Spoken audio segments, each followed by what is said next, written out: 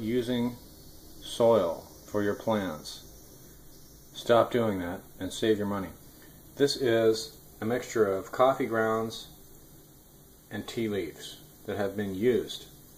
If you drink coffee, if you drink tea, you can save those and use it for soil.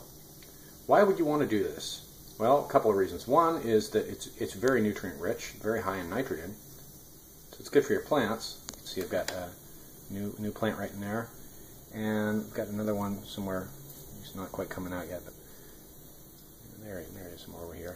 And the other reason you'd want to use this is that it's good for the environment, because you're saving all that energy and waste that gets used to transport soil to the store for the people to sell it to you.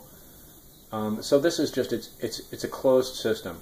You make your coffee, and that's your input, and then you use the waste output as an input for soil, and so then you can grow another plant. And this is just a decorative plant here. This could very easily be a pepper, which I can put in the windowsill. And I almost contemplated doing that, but in fact I may still actually just take this out and put it in something else, and then put a pepper in there. I'll have 3 peppers.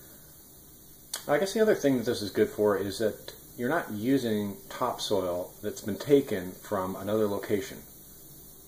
So you're generating soil. And soil, if you think about it, this should be free. Soil should be something that we get free from the earth, just like our food, just like our place to live. Everything should really be free. We should get our soil free. And this is how you can get it for free, is by just using your waste. And in this case, I'm using coffee grounds. And if you don't have enough money to buy coffee, then what you can do is go to any coffee shop and ask them for their old coffee grounds. And most of the time you'll be able to get old coffee grounds from the coffee shop. So you can always get free soil. You don't have to do any fancy composting. You don't need a compost bin. You don't need a worm bin.